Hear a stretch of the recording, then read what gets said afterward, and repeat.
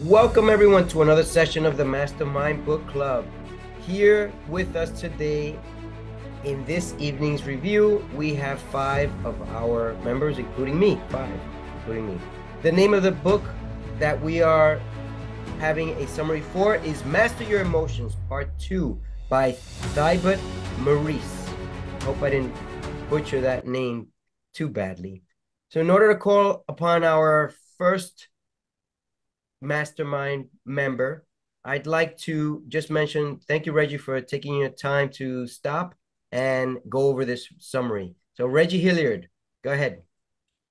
Good evening, everyone. Reggie Hilliard from the Mastermind Book Club, and we're covering this book around mastering your emotions. This is the second half of the book. So basically, there are many ways in which we can master our emotions, but a lot of what that entails essentially is to go into ourselves.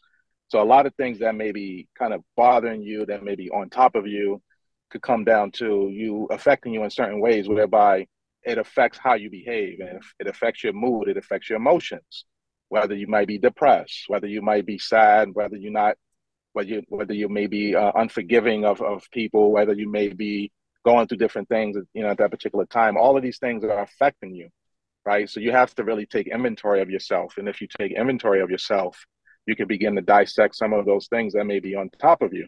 And as you do that, as you go deeper into yourself, you begin to uncover what it is that's affecting you in those different ways. And as you begin to mend some of those things and fill in some of those gaps, you can then become a better person in a sense. And it can then help you to overcome some of what is causing certain behavioral issues or certain outward emotions. And then you can begin to become a little bit more whole. So that is something that a lot of us, if we just took the time and we made an examination of ourselves, we can get to a place where we can become a more complete individual.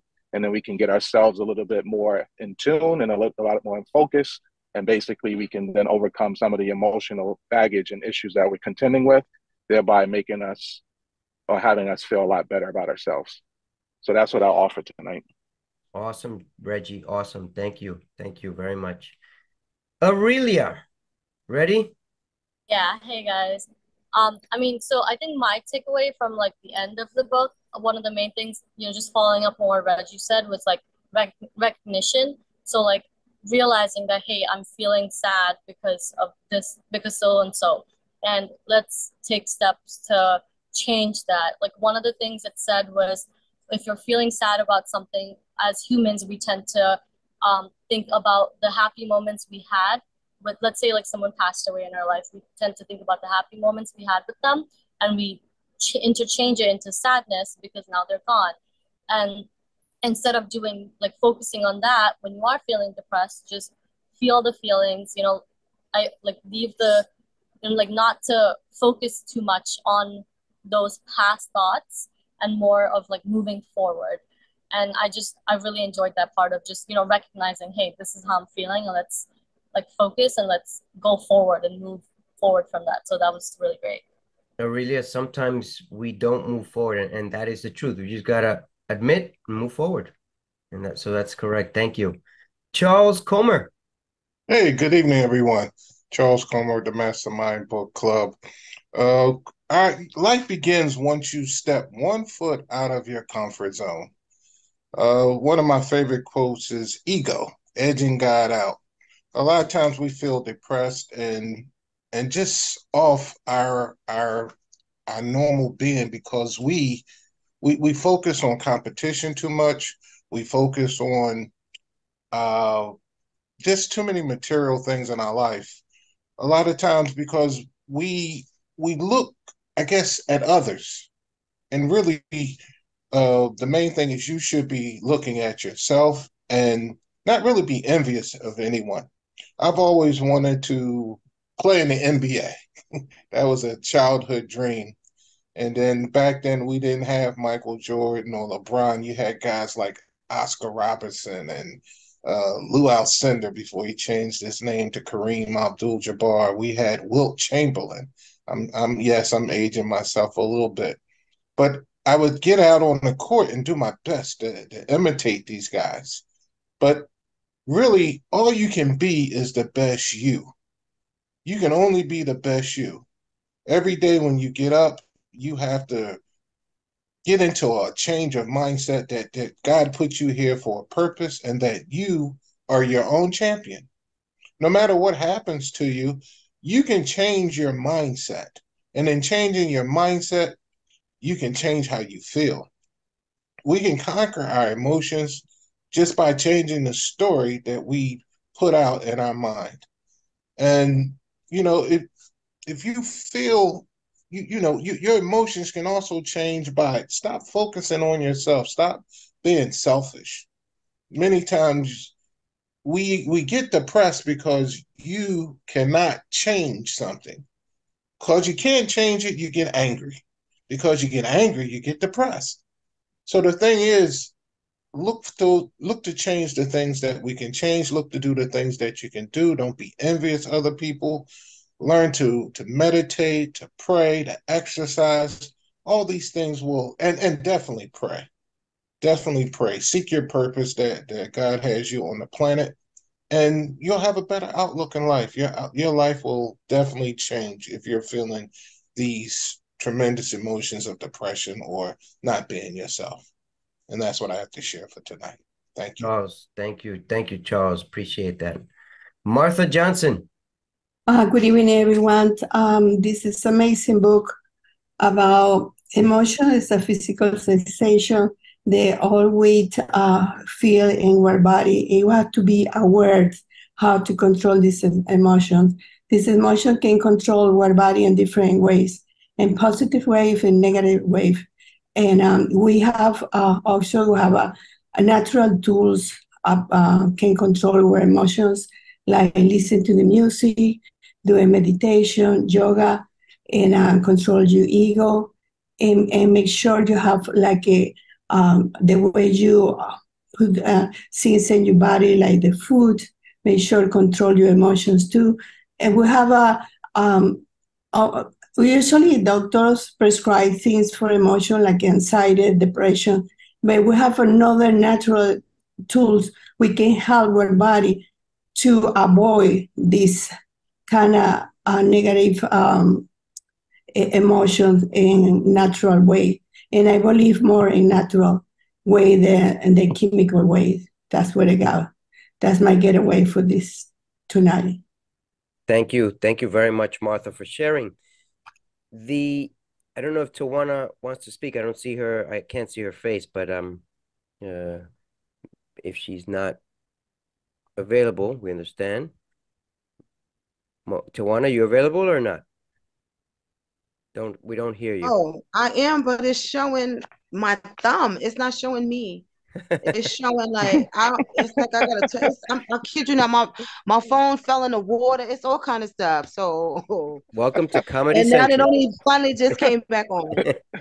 I kid you not. Even the flashlight, everything. The kids threw it in the water. Well, if you want to say something brief, you can speak. So you can speak.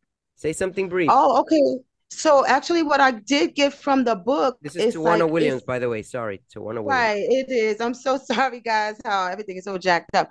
But actually, what I got from the book is that it's all in how we think about everything, because the thoughts is like projection. So when we are projecting certain emotions and dwelling on it, then that becomes like our be all with all, or whatever you want to call it. And I'm learning, like, from my own experiences, to stop doing that, like, because a lot of times, I have to be honest, I've had a lot of negative influences around me. So from young, so I mean, as I started getting older, and then I started feeling like, I don't really want to do this stuff that these negative influences is trying to say is the norm for me. So what I did was I dared to be different. And then I started learning how to say no. I started learning how to say that, no, I don't feel like doing that today, or I'm not interested in that direction. And then I did notice change in people when I did that. So I said, listen, even up to now in my life, it's like, if we as individuals don't take advantage of like what Charles was saying, like the blessings that Most High has given to us, and then we kind of like verse that against like negative thinking. If we continue to do the negative, then it's like it's downplaying the positive. And like he was saying in the book, that's what's going to be your life. Your life is going to become what you think about. So that book was very inspirational, and I learned a lot, still learning, and no matter what, I still follow the books. Okay, so that's that. I'm gonna go on that one, and thank Thank you so you. much for letting me speak. Thank you, Tawana. Thank you. Now, to sum up this book, Mastering Your Emotions, one, have anyone ever heard of VAWA, VAWA? Violence Against Women's Act. Violence Against Women's Act. Why am I bringing this up? Well, some of us, including where I live, we have to fill that out quite regularly just to be certain that we men are not committing acts of violence against women. But at this day and age, it could be women towards men. And those rights haven't come out yet, but they are on the rise as well. Why? I mean, I'm not a scientist, but I can tell you that the average woman now is not just feminine based, the younger ones specifically, but now they are more sort of on a level that is coming to be of equal to men. So in other words, although men are usually the ones who are doing the violence, now it could be women.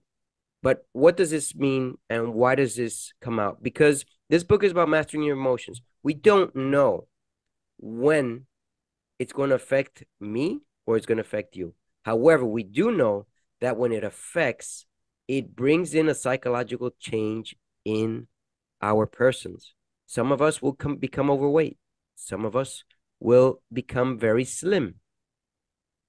Some of us will not want to eat. Some of us will eat gluttons and we won't gain any weight. Whatever it is, just be aware of. One, you have people to reach. If you don't, why don't you have 5 people that if you have an emergency, you can count on? Five people. Now, this is something that I've known for a while, but this book just makes an awareness that we don't always master our emotions. And what we do is we enclose ourselves. So be aware that if you have 5 people that you can trust on a regular basis, that no matter what time of day it is that you could call them, then you're ahead of the game. So this is the Mastermind Book Club signing off. You can see that there are many ways to look at this book from the 6 of us that are present here. And no one is the perfect way, but utilizing bits and pieces from each one makes you a better person. Take care, and until next week, we'll review another empowering book. Bye.